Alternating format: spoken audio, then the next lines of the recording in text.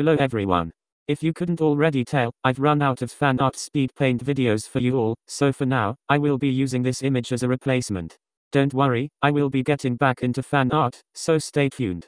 Welcome back to your weekly dose of Cory Carson.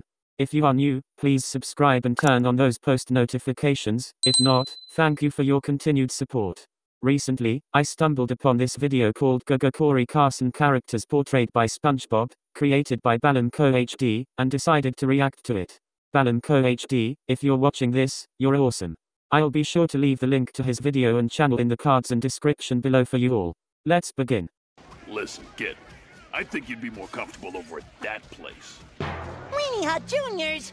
Are you saying I belong at Weenie Hut Juniors? Oh no, sorry. I was actually pointing to the place next to it. Super Weenie Hut Juniors? Yeah. Why is this so true, though? Cory is always attempting to act older than he is, but his actual age really shows.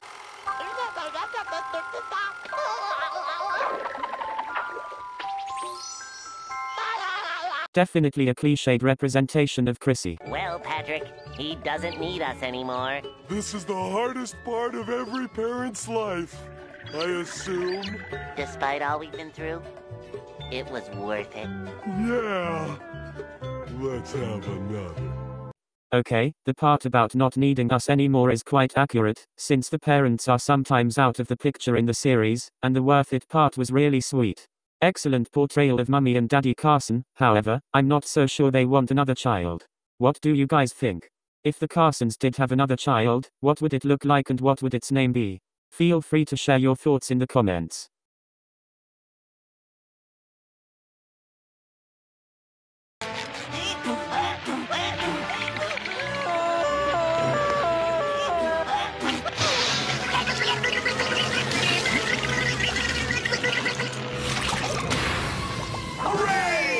Yes, it's our boy Freddy to the rescue.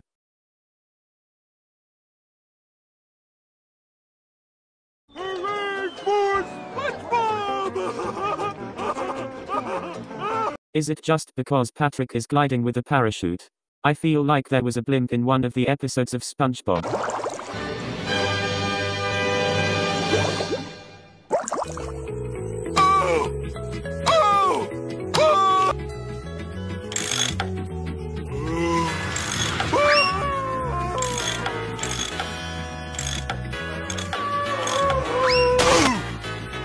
Timmy and Kimmy definitely like to build things, but they also like to tear things down. Everyone must write an essay on what not to do at a stoplight. Oh. Did you hear that? What not to do at a stoplight?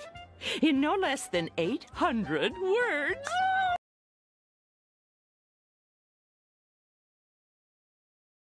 Did you hear that?